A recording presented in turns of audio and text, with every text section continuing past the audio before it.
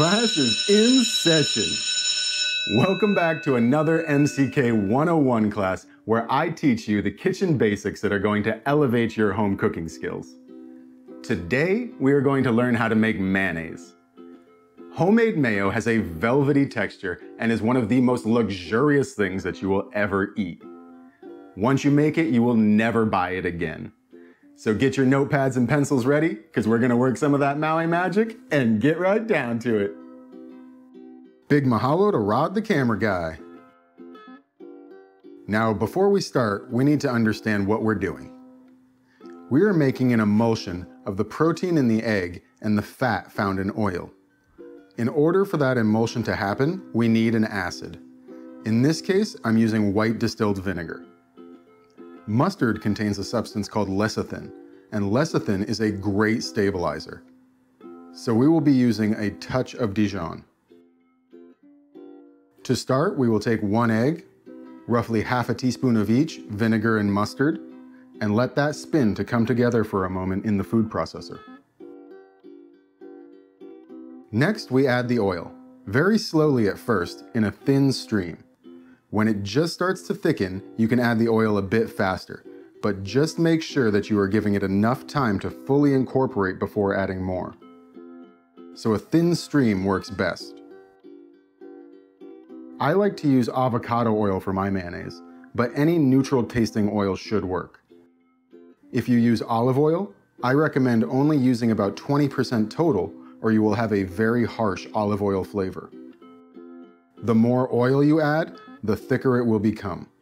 We want to make it a touch thicker because we will be adding more vinegar and salt for flavor in a minute.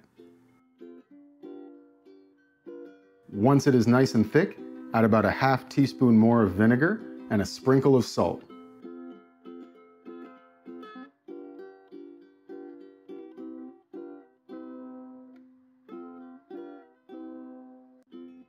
Blend it again and taste.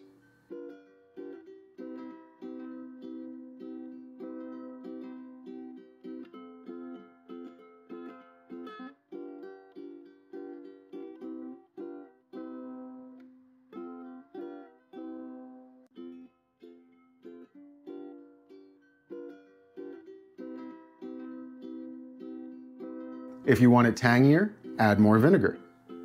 Add salt until you can just barely taste it.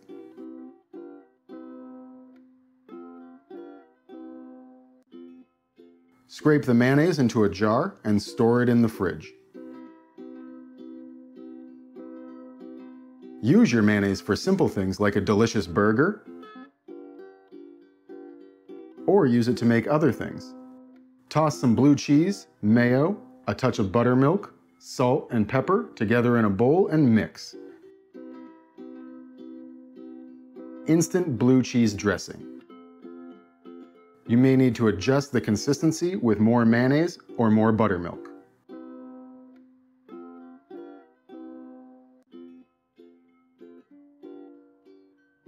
Mix 1 part sriracha sauce to 3 parts mayo, and you have a great condiment for anything from French fries to chicken wings.